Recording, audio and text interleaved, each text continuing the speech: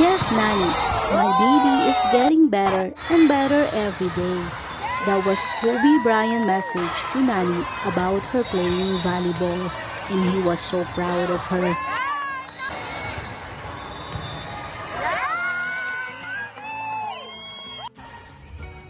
Natalia is the eldest daughter of late NBA legend Kobe Bryant. She is also a volleyball player who went to Sage Hill High School in Los Angeles, California. As a volleyball player, she plays the position of senior middle hitter. Her skill on the volleyball court have repeatedly drawn the attention of national media.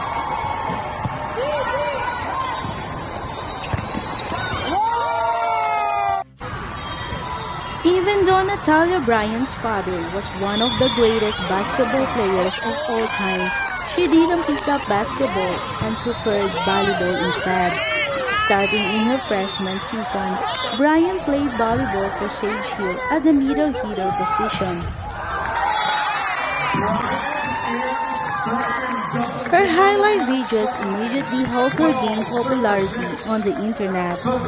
Natalia saw significant improvement as a sophomore and helped her team win their second straight title.